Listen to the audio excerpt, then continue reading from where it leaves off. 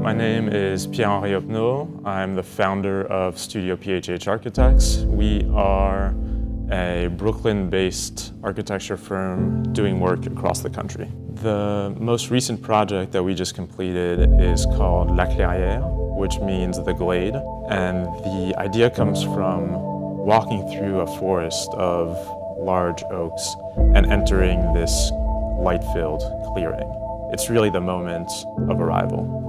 So we approached this project knowing that light was going to be one of our primary materials, and that quickly led us towards the Roman Maximus brick as sort of the antithesis or juxtaposition to this light-filled central atrium. You experience the brick differently from a distance, where it is almost this mass of black, and up close you have this highly textured play of light across the face. And one of the reasons we gravitated towards the Roman Maximus brick was because it looks like a handmade, natural material.